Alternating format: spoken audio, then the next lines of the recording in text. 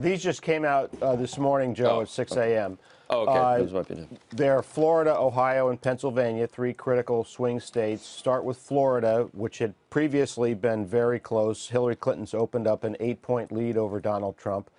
But when you look at Ohio, they're running even. Trump had been having a slight lead before. And in Pennsylvania, Hillary Clinton has the narrowest lead, which tracks what she had done before. So you're right.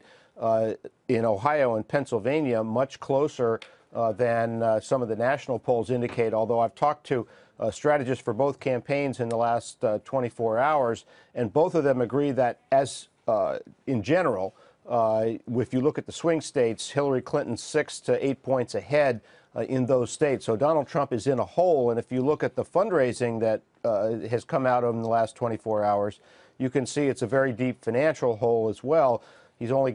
The Trump campaign's only got $1 million on hand compared to $42 million for Hillary Clinton. She's advertising in battleground states. He's not. She's staffed up in battleground states. He's not. However, people who are tied to the Trump campaign are happy that yesterday Corey Lewandowski was fired by Trump.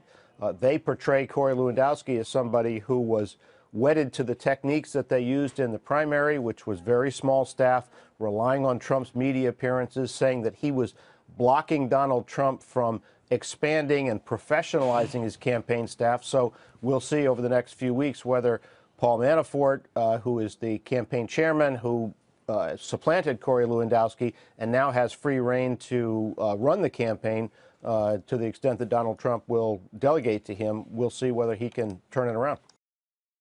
Hey CNBC fans, thanks for checking out our YouTube channel. Here you're going to find videos packed with all of the information that you need to be smarter about your finances. You can subscribe by clicking right here and click on all the videos around me or the eye right here to watch the latest from CNBC. Thanks for watching.